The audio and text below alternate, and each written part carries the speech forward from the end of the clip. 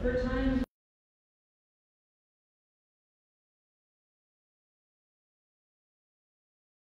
with confidence and courage.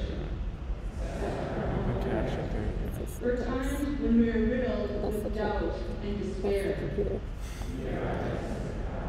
In the silence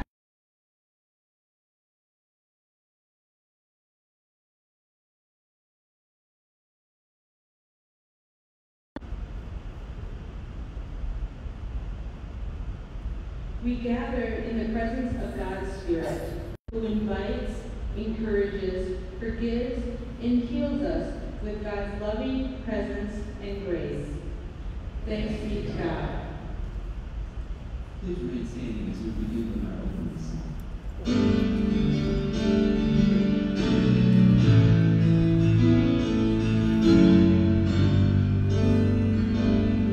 Please sing with us. Our Father everlasting, the all-creating one, God Almighty, through your Holy Spirit, conceiving Christ the Son, Jesus our Savior.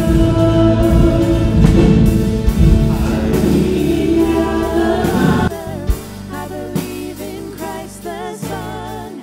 I believe in the Holy Spirit. Our God is three in one. I believe in the resurrection, that we will rise again. For I believe in the name of Jesus.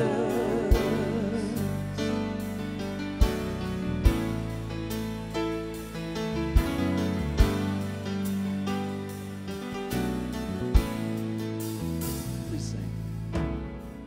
Our judge and our defender suffered and crucified. Forgiveness is in you. Descended into darkness, you rose in glorious light, forever seated high. I believe in God the Father. I believe in Christ the Son. I believe in the Holy Spirit. Our God is three in one. I believe in the resurrection, that we will rise again. For I believe in the name of Jesus. Congregation may be seated.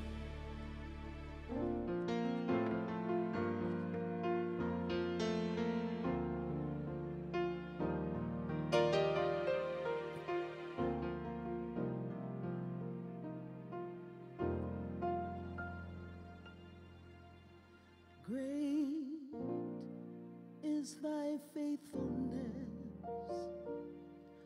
O God, my Father. There is no shadow of turning with thee. Thou changest not, thy compassions, they fail not.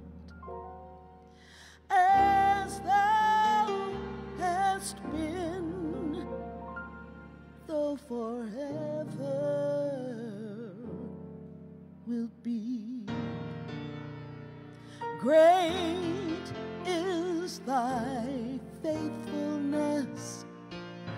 Great is thy faithfulness. Morning by morning, no mercies I see. All I have needed, thy hand hath provided.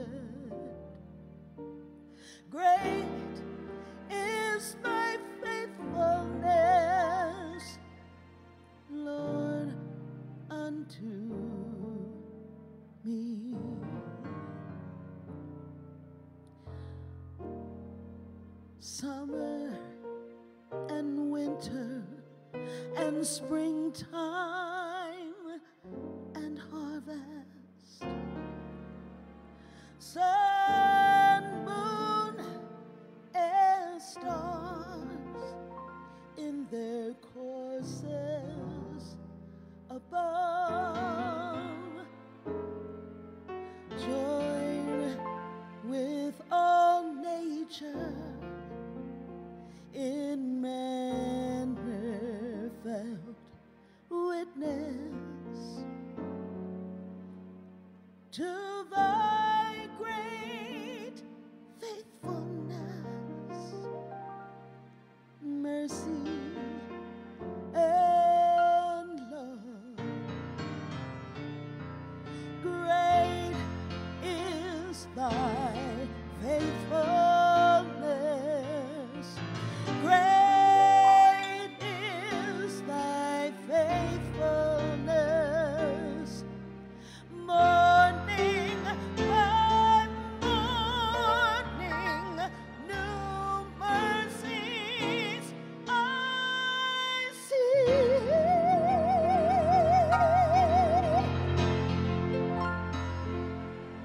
All I have needed, thy hand hath provided.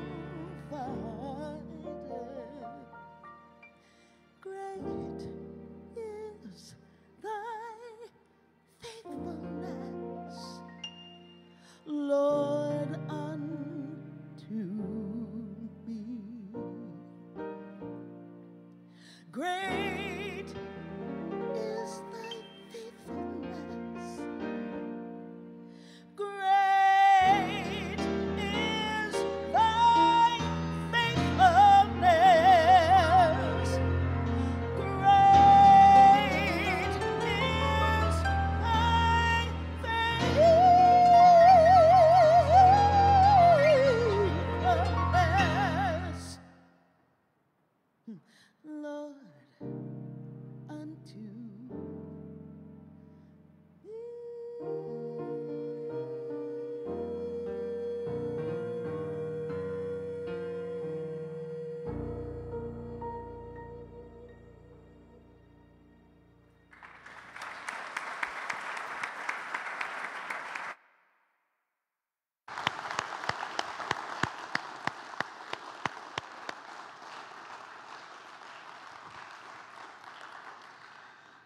Whew.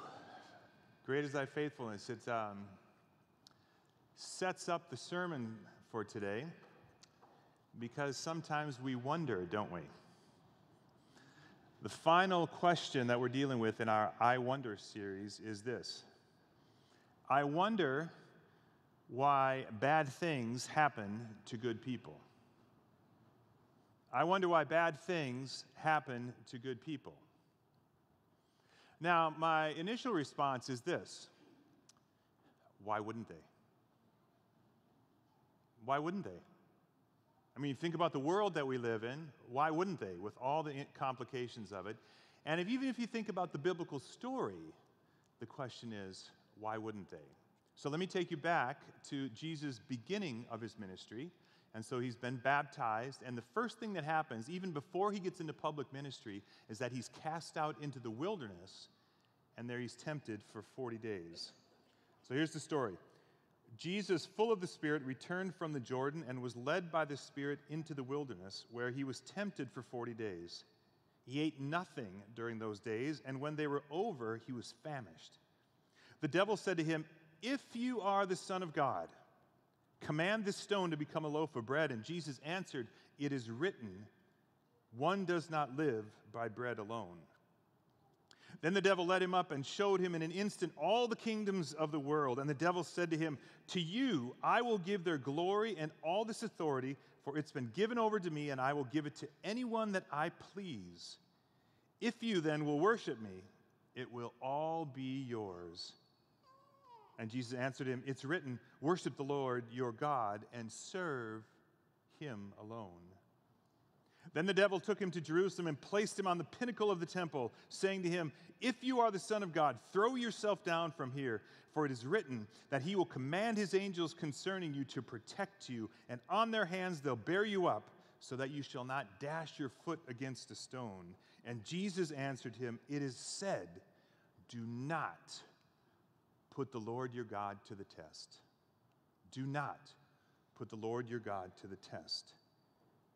When the devil had finished every test, he departed from him until an opportune time.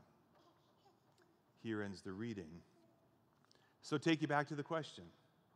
Why do bad things happen to good people?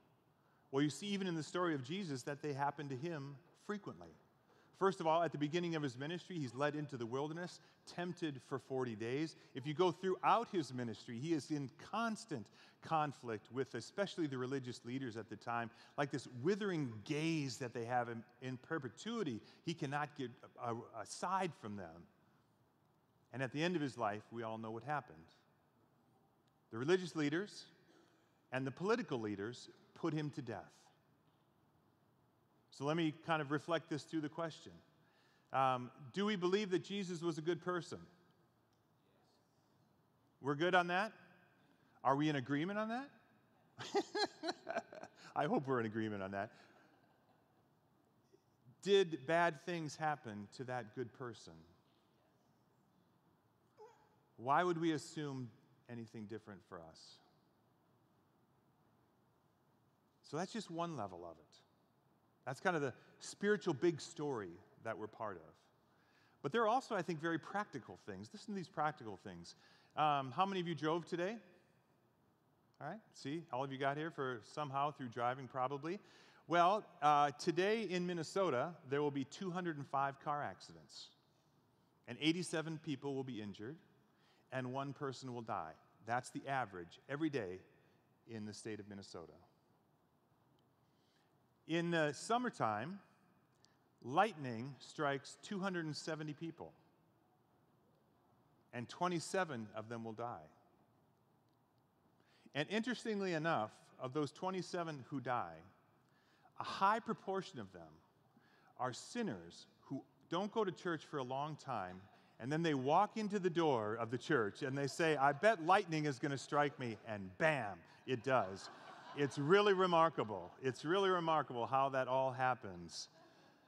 27 people will die from lightning strikes this summer. How many of you are fast food eaters?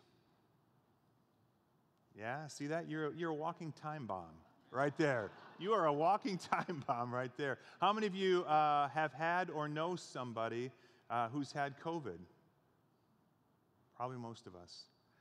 So I want to put those out there and say this. Driving accidents and lightning strikes and COVID is not asking anyone what their moral IQ is. They're not asking anybody, are they good people or not good people? They just happen. That's the hard part about living in this world, isn't it? Now, I'm going to take you through a couple more layers of this particular question. So if we start with why do bad things happen to good people, let me ask you this question. What makes a good person good? What makes a good person good? Now, we just assumed that Jesus was a good person. Are you still with me on that one? We still there? Okay, good. Let's say just a big person in history, Adolf Hitler. We'll put him at the other end of the spectrum. Guess what then? Most of us are where? Right here. So what makes us a good person versus somebody else? Is it because 80% of the time we do good things and 20% we don't? 70-30? 60-40? 51-49? Just over the line every day? 51-49? I'm rocking the good person zone. What makes everybody a good person? Now, I want to even push this out a little bit farther, because in the context of the church, if you think historically, some of the stuff the church has struggled with the most are issues around sexuality. And so they would cast people out of the church for divorce or cast people out of the church for adultery. Remember that story in John 9 where the Pharisees were ready to stone the person caught in adultery. I mean, these are the issues. More recently, people have been left out of the church because of their sexual orientation. We've had a long history of really focusing intently on those kinds of issues. But I'm going to tell you this today. Jesus spends about this much time on those issues. Jesus spends about this much time on issues of our possessions and what we do with them. If you just look at the numbers of times that Jesus teaches about things, you'd have to say that a good person is a person who takes the wealth and capacity that they have and is ultimately overly generous with it. That's the rating scale if you just want to use Jesus' teaching. It's kind of complicated, isn't it? What makes a good person a good person? So if we're going to ask the question, why do bad things happen to good people? Where do we even fit in that equation? So then the next question is, what are bad things? What are bad things? Like, is anything that causes you harm or distress a bad thing? When I was right before my senior year of high school, my parents moved from from Morris, Minnesota, to Iowa City, Iowa. So that was a bad thing. I'll just say it. What makes a bad thing? That made it a bad thing. Now, I was bargaining with them along the way, and I said this. I said, hey, you know what? What I'd like to do is I will stay in Morris for my senior year, and I'll just stay with some of my friends. Well, the reality is my parents knew my friends. And their nicknames were Diz, Freak, and Weed. Which means this wasn't going to go well. It wasn't going to go well at all. And so I ended up getting to go to Iowa City with my parents, and then I ended up making their life as miserable as it could be for months and months and months on end. Now, in retrospect, I look back at that time and I say, you know what? It pulled me out of a place in some relationships that weren't really good for me. It also put me into, now Iowa City is not a metropolis, obviously, but there's a big campus there, which means that there was a lot more diversity than I ever experienced in Morris, Minnesota, and it allowed me to be able to see the world in quite a different way. And it also started to give me the space, I think, to become who I was going to be. So, was it a good thing? When it happened, no. In retrospect, there's some good things that happened from it. So see how complicated all of this is? You think it was an easy question, why do bad things happen to good people? You should say, oh, they shouldn't. But the reality is they do. So how do we wrestle with it? I'm going to even push it a little bit farther, because in the temptation story today, underlying the temptation story, I think that there are two big struggles that are happening. And the first big struggle is this. Is life all about me, or do I have to trust something outside of myself? Either God and or community, etc. Is life just about me, or do I need to trust something outside of myself? That's one of the big struggles that are happening in the temptation. I'm going to suggest that it's one of the big struggles happening in our culture right now. Is life just about me? Or do I have to understand my life as some part of a bigger whole, a bigger world?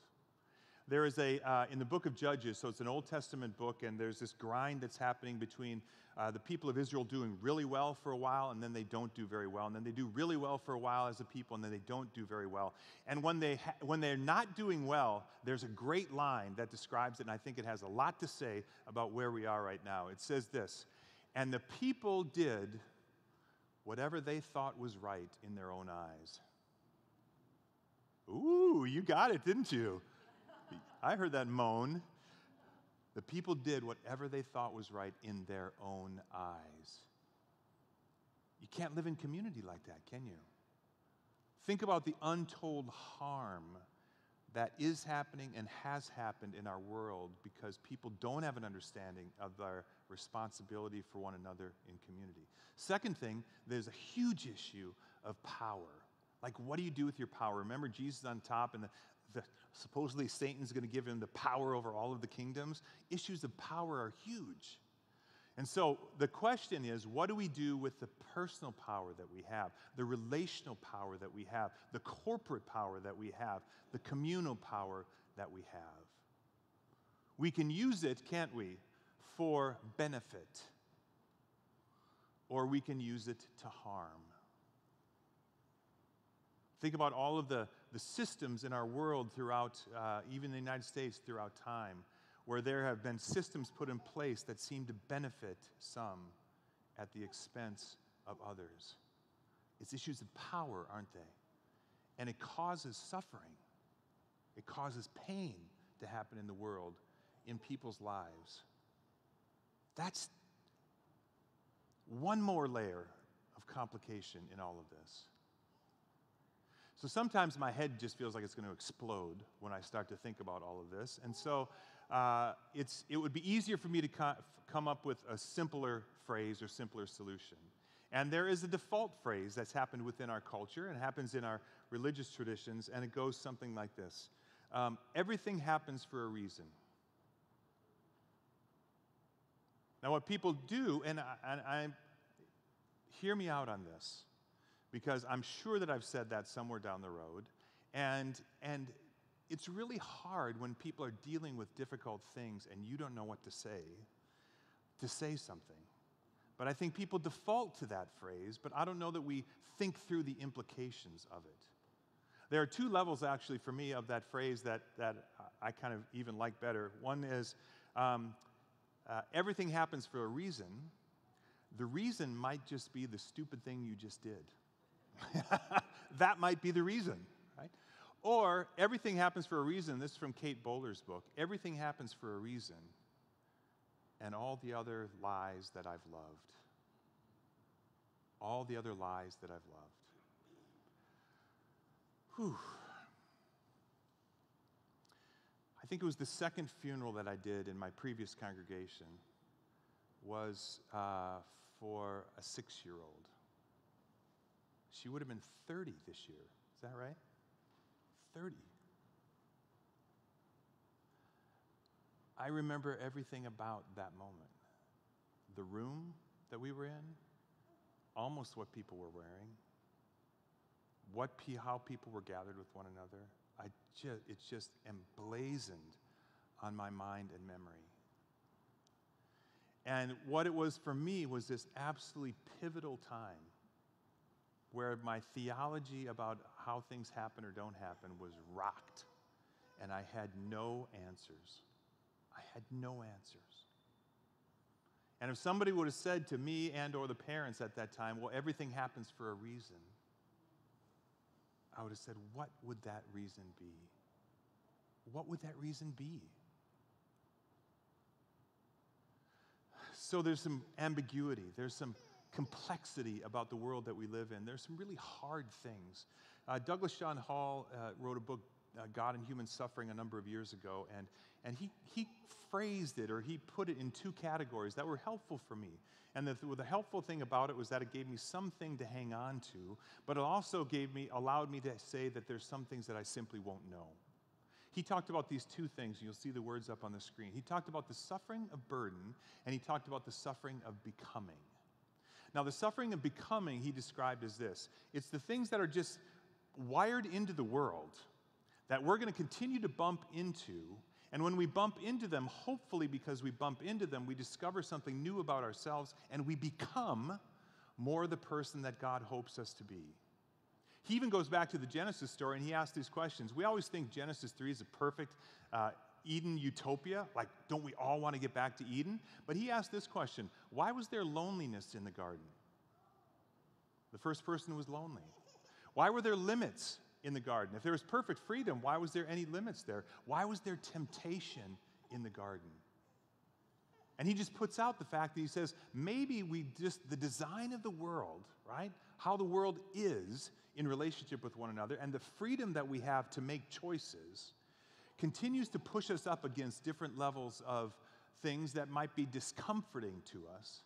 And the hope and the goal is that working through them, we continue to become more of who we're anticipated, hope to be. So that's the suffering of becoming. It doesn't diminish how hard it is. So when I left Morris, Minnesota, it was hard, and I didn't think, as a 17-year-old, I didn't know what that was going to be like. It doesn't diminish how hard it is, but there is a becoming that happened through it that I couldn't have known probably otherwise. So the suffering of becoming.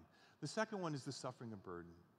And the suffering of burden is basically two characteristics. One is it's the result of sin, individual and corporate sin. So we do things to one another that cause harm. And it's not because you're a good person or a bad person. Unfortunately, that's our nature. We do things to one another that cause harm. And the second thing is we build systems that also cause harm. And so some work to the benefit of others more than the others. And so we're part of a world that it's the suffering of burden. People just have to bear the weight of it.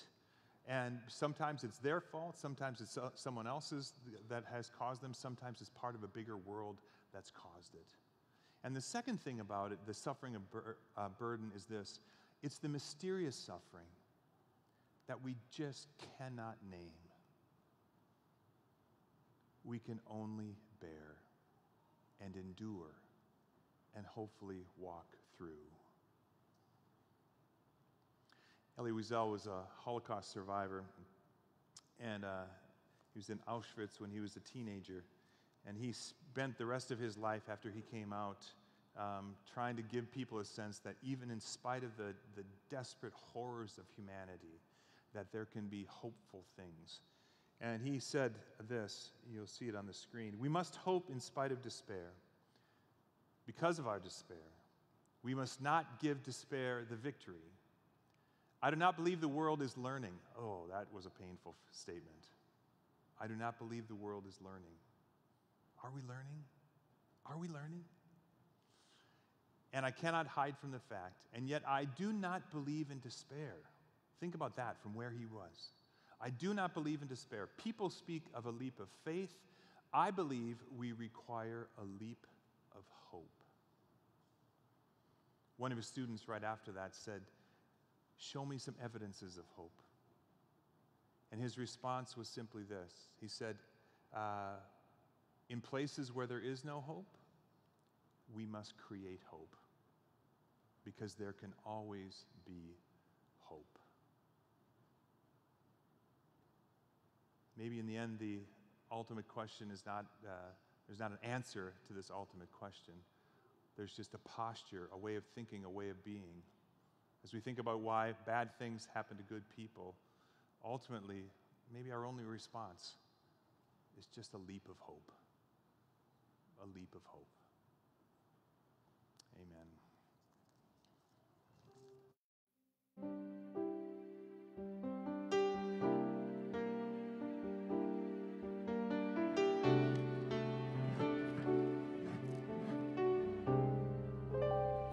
Take me to the King.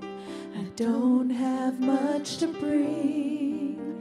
My heart is torn in pieces. It's my offering. Take me to the King. Truth is, I'm tired. Options are few. I'm trying to pray, but where are you? I'm all churched out, hurt and abused. I can't fake what's left to do. Truth is, I'm weak, no strength to fight, no tears to cry, even if I try. But still my soul refuses to die. touch will change my life. Take me to the King. I don't have much to bring. My heart is torn to pieces. It's my offering. Lay me at the throne. Leave me there alone to gaze upon your glory and sing to you this song. Take me to the King. Truth is, it's time to stop playing these games. We need a word for the people's gain. So Lord, speak right now. Let it pour like rain. We're desperate. We're chasing after you. No rules, no religion. I've made my decision to run to you, the healer that I need. Take me to the King. I don't have much to bring. My heart is torn to pieces. It's my offering. Leave me at the throne. Leave me there alone to gaze upon your glory and sing to you the song. Take me to the Lord with the way. We keep making mistakes. The glory's not for us, it's all for you.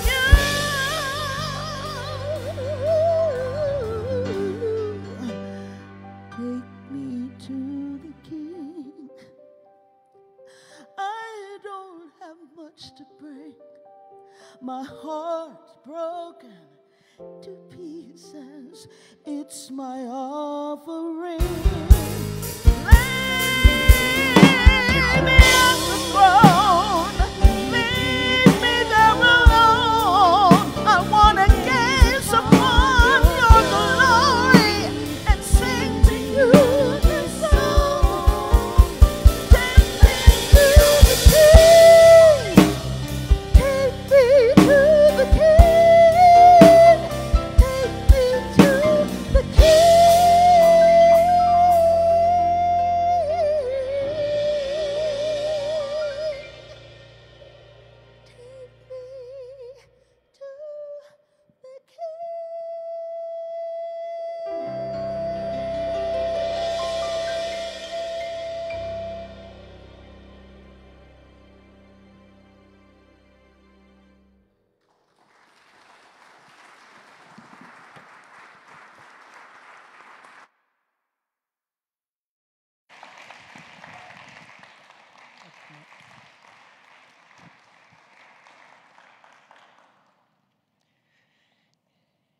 Thank you so much.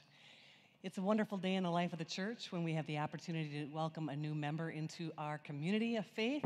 And today is a wonderful day that we are going to welcome Evelyn Ray Ness into the body of Christ. Her parents, Brian and Christy, and sponsors, welcome to all of you today. God, who is rich in mercy and love, gives us new birth into a living hope through the sacrament of baptism. By water and the word, God delivers us from sin and death and raises us to new life in Jesus Christ. We are united with all the baptized in one body of Christ, anointed with the gift of the Holy Spirit, and we are joined in God's mission for the life of the world. Brian and Christy, I ask you, trusting in God's grace and love, do you desire to have Evelyn baptized? If so, please say, I do. Parents, as you present Evelyn for baptism, you are entrusted with gifts and responsibilities to live with her among God's faithful people, bring her to the Word of God and Holy Supper, to nurture her in faith and prayer, so that she may learn to trust God, proclaim Christ through word and deed, care for others in the world that God has made, and work for justice and peace among all people. Do you promise to help Evelyn grow in the Christian faith and life? If so, please say, I do. And sponsors, we ask you, do you promise to nurture Evelyn in the Christian faith as you are empowered by God's Spirit, and to help her live in the covenant of baptism and fellowship in the church? If so, please say, I do. And people of God, do you promise to support Evelyn and pray for her and her new life in Christ? If so, please say boldly, we do. We do. Congregation, please stand as you are able. Through baptism, we are called out of darkness into God's marvelous light. Therefore, with the whole church, let us confess our faith using the Apostles' Creed. Together, I believe in God, the Father Almighty, creator of heaven and earth. I believe in Jesus Christ, his only Son, our Lord. He was conceived by the power of the Holy Spirit and born of the Virgin Mary. He suffered under Pontius Pilate, was crucified, died, and was buried. He descended into hell. On the third day, he rose again. He ascended into heaven and is seated at the right hand of the Father. He will come again to judge the living and the dead. I believe in the Holy Spirit, the Holy Catholic Church, the communion of saints, the forgiveness of sins, the resurrection of the body, and the life everlasting. Amen. Congregation, you may be seated. We give you thanks, O God, for in the beginning your Spirit moved over the waters, and by the word you created the world, calling forth light. At the river, your Son was baptized and anointed with the Holy Spirit, initiating his mission among us. Pour out your baptism Spirit, the power of your living word, and those who are washed in the waters of baptism may be given new life. To you be given honor and praise, now and forever. Amen. What do you think, Evelyn? Are you ready? Yeah. Evelyn Ray Ness, I baptize you in the name of the Father and of the Son. She says, what's going on here? And of the Holy Spirit. Amen.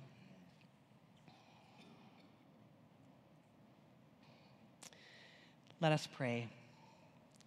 We give you thanks, O God, that through the water and Holy Spirit you give Evelyn and all of us new birth, cleanse us from sins, and raise us to eternal life. Sustain Evelyn with the gift of your Holy Spirit, the gift of wisdom and understanding, the gift of counsel and might, the spirit of knowledge and the fear of the Lord, and the spirit of joy in your presence, both now and forever. Amen. It's okay, Evelyn. Yeah, it's okay. You're doing great. Evelyn, for you, Jesus Christ came into the world. He died for you, and for you he conquered death. And all of this he did for you, little one, even though you know nothing of it yet. We love because God first loved us. At this time, parents, I'd like to welcome you to anoint Evelyn by saying, mark her with the cross on her forehead. Evelyn Ray, child of God, you have been sealed by the Holy Spirit and marked with the cross of Christ forever. Well done. I think all is well. Jenny.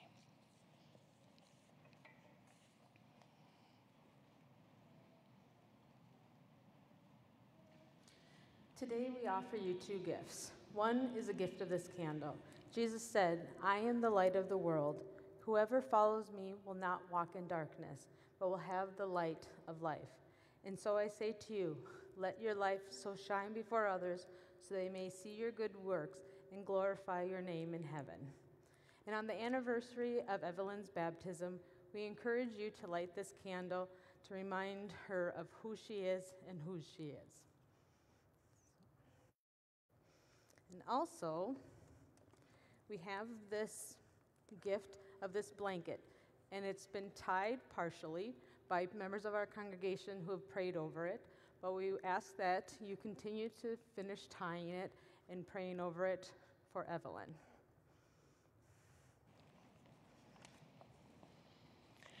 Through baptism, you have been received into the household of God, entrusted with the good news of Jesus Christ and strengthened to serve by the power of the Holy Spirit.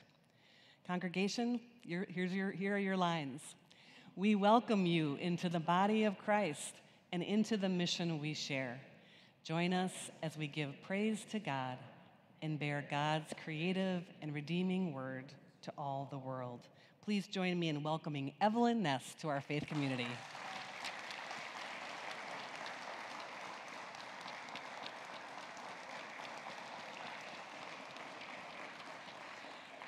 Evelyn is very good at waving, by the way, so if you want to wave to her, she's very good at waving. There you go. Yes. Thank you. You may return to your seats and extinguish the candle. Thank you.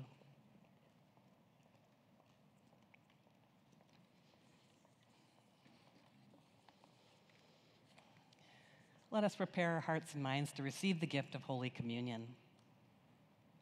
Let me begin with the word of welcome, so that you know that you are welcome to this table because Christ is the host. Christ takes all of our burdens and in exchange gives us forgiveness of sin, life, and salvation. All are welcome to this table. In the night in which he was betrayed, our Lord Jesus took bread. He gave thanks and he broke it, and he gave it to his disciples, saying, "Take and eat. This is my body given for you. Do this in remembrance of me." After supper, he took a cup of wine and gave thanks. He gave it to his disciples, saying, "This cup is the new covenant in my blood, shed for you and for all people for the forgiveness of sins. Do this in remembrance of me." Let us pray the prayer Jesus taught us to pray. Our Father, who art in heaven, hallowed be thy name. Thy kingdom come, thy will be done, on earth as it is in heaven. Give us this day our daily bread, and forgive us our trespasses, as we forgive those who trespass against us. And lead us not into temptation, but deliver us from evil. For thine is the kingdom, and the power, and the glory, forever and ever. Amen. If you happen to come in, or if you are a visitor and did not happen to pick up one of our communion cups, please raise your hand and an usher will deliver that to you right now. There is cellophane on the top for you to just peel back for the bread. You peel the whole thing back for the grape juice. And if you are at home, also gathered with your communion elements, as you take these elements, hear these words for you. The body of Christ is given for you. The blood of Christ is shed for you.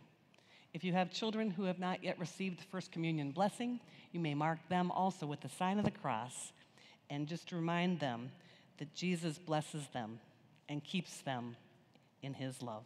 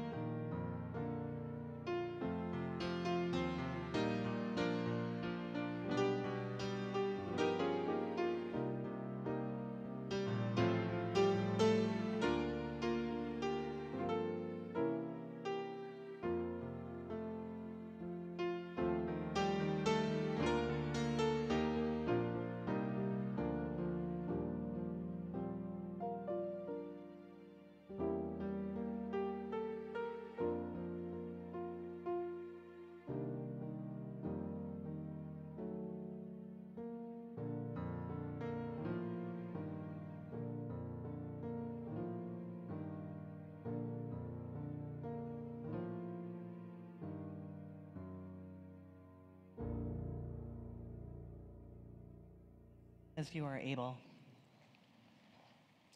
The body and blood of our Lord Jesus Christ strengthen you and keep you in God's grace. Amen.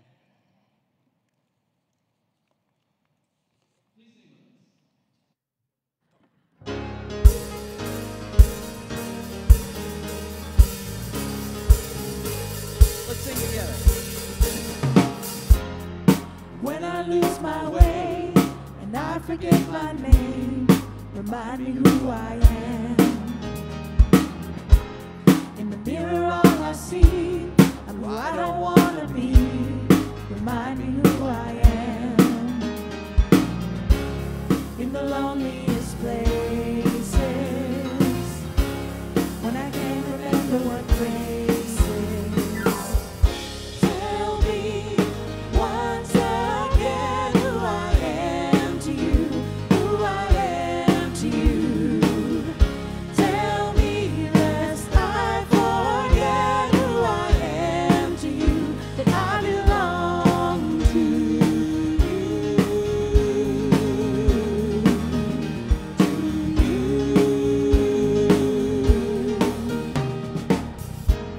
when my heart is like a stone and I'm running far from home, remind me who I am.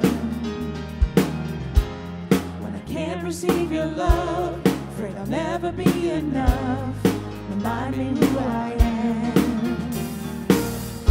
Tell me once again who I am to you, who I am to you. Tell me lest I forget who I am to you, I belong to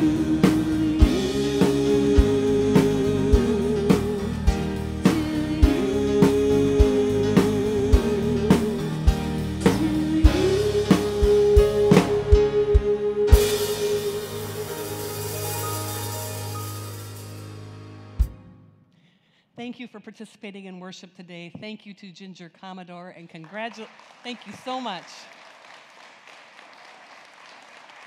What a gift. Congratulations to Evelyn Ness as a new member of our church as well. If you happen to bring a financial gift for Tons of Love or for the ongoing ministries of our church, there are baskets as you exit. Please continue to keep a little distance as we go through these interesting times in our world with our pandemic still going on. And now hear these final words. May you never wonder how much God loves you. Now go in that love and serve our risen Lord. Thanks be to God. See you next week.